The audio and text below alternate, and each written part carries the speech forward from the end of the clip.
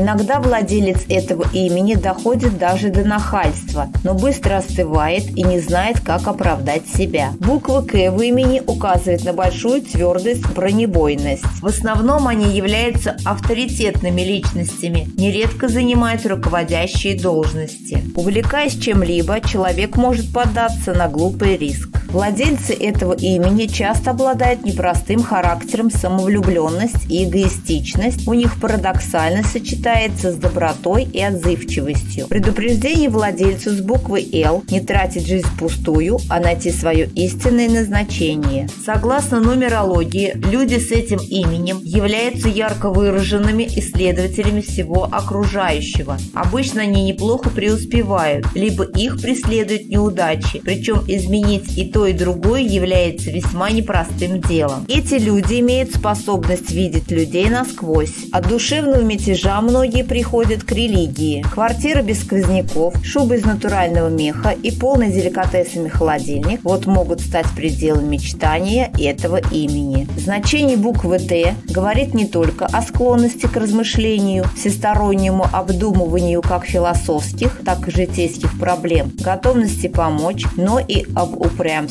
гордости и независимости, а вследствие этого склонность к ошибкам, не всегда правильной оценки своих сил и возможностей. Внешне человек показывает практичность как ширмы для сокрытия романтической мягкой натуры и тонкая духовность, чувствительность, доброта, миролюбие. Обладатели имени с буквой «Э» отличаются умением находить самый быстрый и легкий путь к поставленной цели. Иногда у этих людей не может быть своих идеалов, и они могут быть слишком мелочны. Романтики по натуре, они длительное время не могут найти подходящего партнера, который обладал бы таким же бесхитростным характером. Эти люди ответственны и терпеливы. Не обещайте человеку с гласной «и» в имени нереальных вещей. Не поверит, поскольку трезво смотрит на вещи. Буква «э» в имени делает людей темпераментными, энергичными, сексуальными. Владельцы этого имени находятся под покровительством Сатурна, одной из самых мрачных фигур в планетарной системе. Этому человеку трудно подниматься по служебной лестнице, и поэтому он порой ищет возможность реализоваться в свободном творчестве. Обладатель имени иногда бывает бестактен, легко идет на конфликт.